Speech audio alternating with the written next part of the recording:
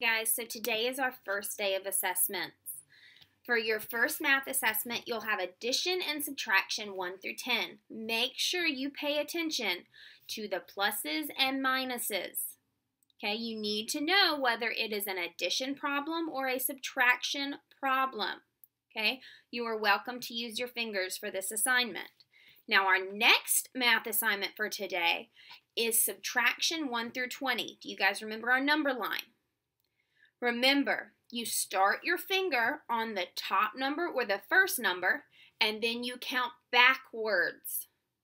Okay, so if it was 15 minus 3, I would start with my finger on the 15 and go backwards 3. I would go 14, 13, 12. 15 minus 3 is 12. Okay, so you can use that number line at the top to help you with your subtraction. Okay, and for your reading comprehension assessment, what you're going to do is you're going to read the sentence at the bottom of each picture. Then you're going to follow the directions and color that picture based on what you read. Your parents cannot read it to you. You have to read it. Your big boys and girls, use the sounds of each letter and then blend them together to read it. Okay?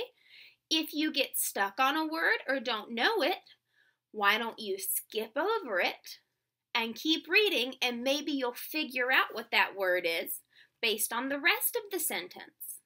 Okay, so those are your 3 assessments for today. Work really hard on them and then come back and we'll do some shake break time.